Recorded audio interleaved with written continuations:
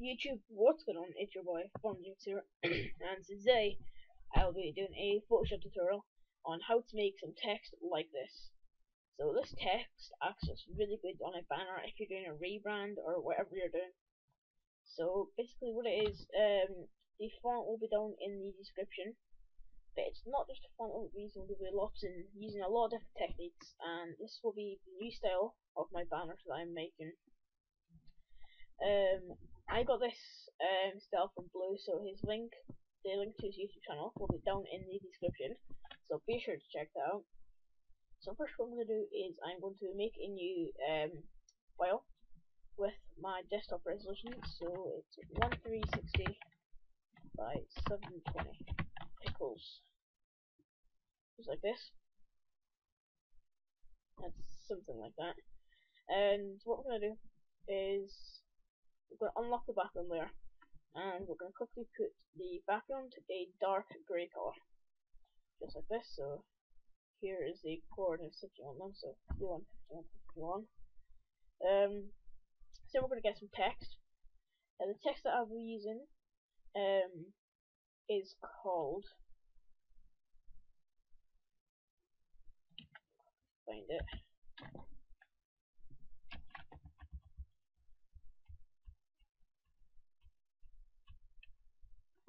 I can remember what it's called.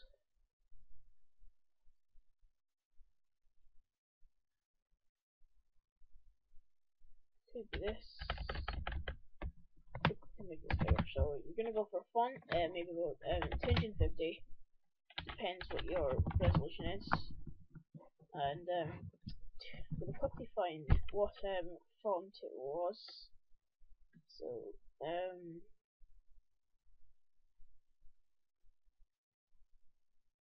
Vermin Vimes. So we're gonna the font will be down in the description, so check it out. So what we're gonna do is we're gonna do whatever text we want. So what I like to do is for this tutorial I'm going to do sin as the writing. So what I'm gonna do is S space N space SW space N. So you're gonna do 2 spaces in between each one, so it will look like this.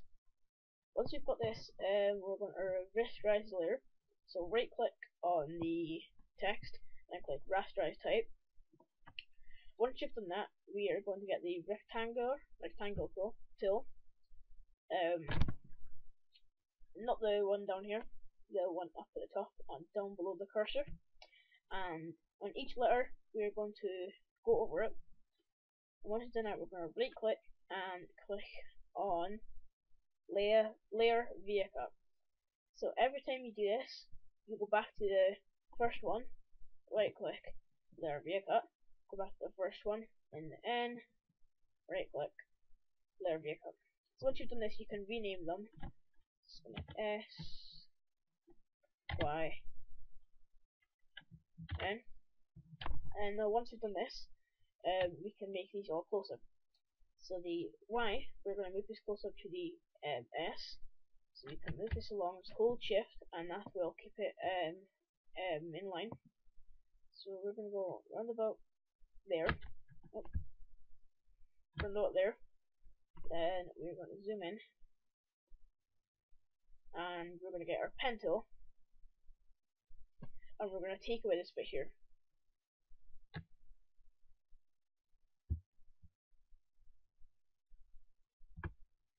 Bring this around here. Right click, then click on make selection and click OK, and then press delete. Then this will delete here, and then we're also going to do this. We need to click on S now, go there, up one tool, back on the pen tool, and just remove any of this excess bits you want removed. Then go round back to there, right click and click make selection, OK, then click delete. This is just so it's all joined together. So if we zoom out a bit, as you see, it's joined together there. Now we're going to put the N in, Sir, before we do that, we are going to go onto the Y layer. We're going to hold CTRL or Command if you're on Mac, and press on the top layer, the S layer, the very first layer, and just left click on it. And once we've done that, we're going to go to Select, Modify, Expand, and then expand it to 5. And click OK. Once we've done that, we are going to go to the Y layer, the second layer, and press Delete. What this will do is it will just make a little space between the S and the Y. Now once we've done this, we can move the N over. So this again, hold shift so it does not move. So hold shift so it does not move. And we're going to move this down a bit here. And I think I'm going to, don't know how I'm going to do this N.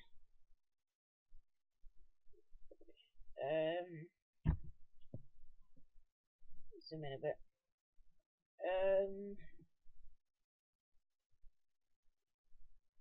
Put it in this corner. If I lower the opacity of the Y, I'll see where the corner is for the N.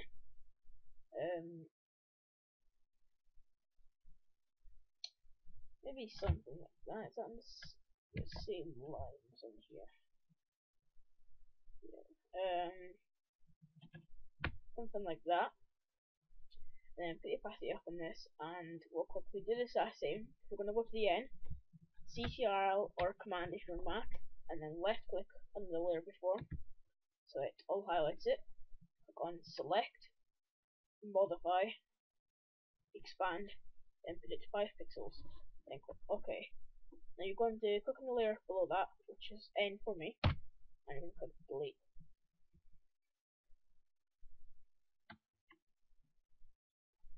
So now I'm quickly going to.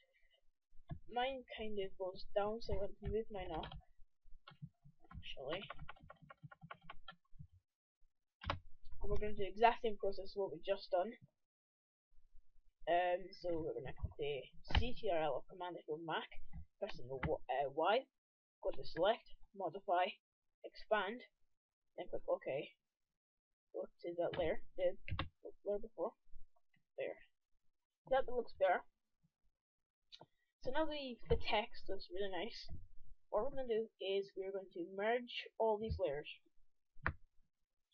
So we're going to go to the top layer, hold shift, go to the bottom layer, right click, and then click merge layers.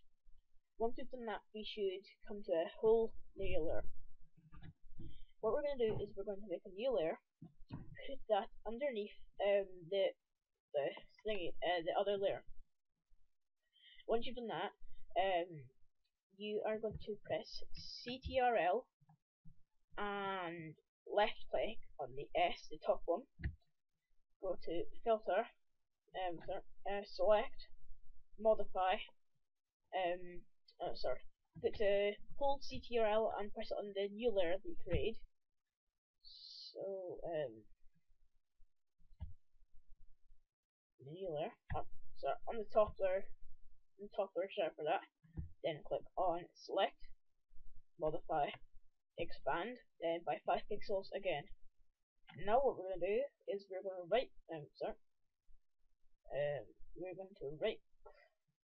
go to the rectangle tool, right click, and then we're going to click on Fill. Once we've done that, we are going to click on Color, and we're going to do the same as the background color. So to get the background color, you're just going to you're going to hold Alt and then press your background, and it will automatically give you the color number 51, 51, 51 as I said before. Click OK, and then click OK there. Now if we undo this, as you see, it's got like the outline. Now what we're going to do is we're going to fill in bits that are like, I've got this bit here, kind of like, let me zoom in quickly. So if you've got bits like this, where there's no gaps, we're going to fill that in. So if you get our brush tool, same color again, and you're going to color this in here. So color this in. I think there's only one that. have, sorry about that, to confuse something. So you're gonna take away, so it was like this, and then you're just gonna take away the rectangle thing, and you're gonna fill these bits in with grey. This one's like that. See if you've got any more. If you don't have any more, that's nope. If you don't have any more, that's fine. No, I don't have any more. So we're gonna quickly put this background layer back on, and then we're gonna zoom back out. Zoom a bit. Then now we're gonna make another layer. So put a new layer on, and then put that underneath the other layer. So now what we're gonna do is on the layer that we just did, we're gonna hold Ctrl or Command if you're on Mac, and left click on that layer you just edited on. So now you're gonna put it again, select, modify, expand, and expand by 5 pixels. No, not 5, sorry. Select, modify, expand, and expand it by about 3 pixels. Now, sorry, I need to do that again. Did some expand by 3 pixels there. Now what we're gonna do is we are gonna do glassing again, but this time we're gonna do a different color. So this time you can do any color you want. So you're going to right click, fill, color, see again. And this time I'm gonna do a kind of a bluish color. Okay. So we can do seems like that.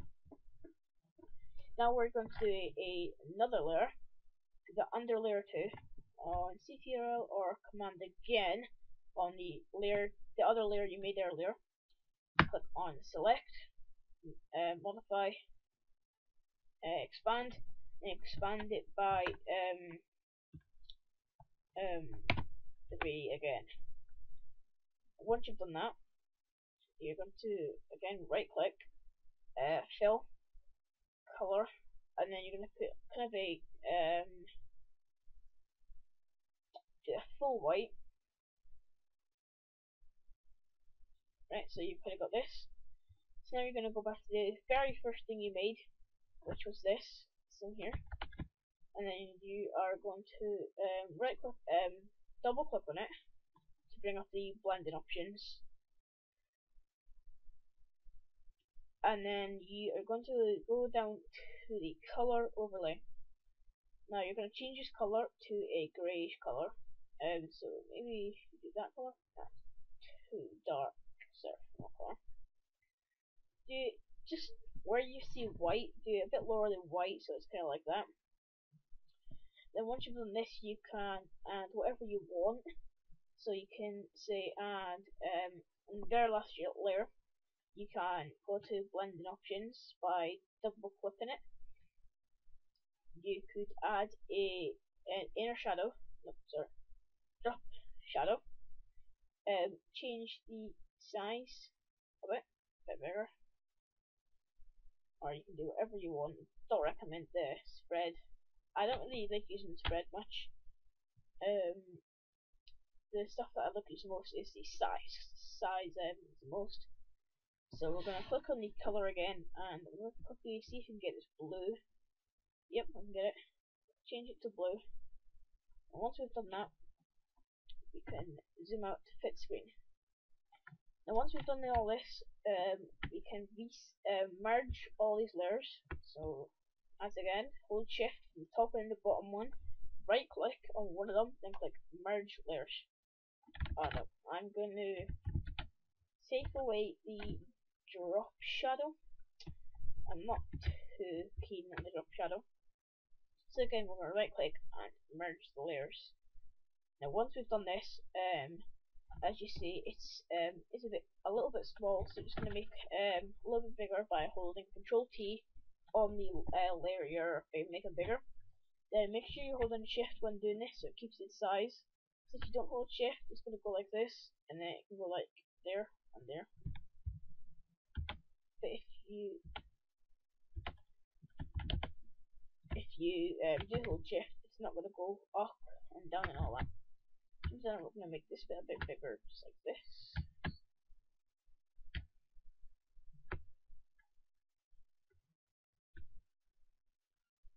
put this in the middle here.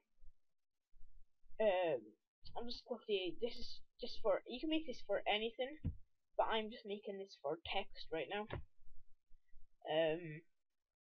So yeah.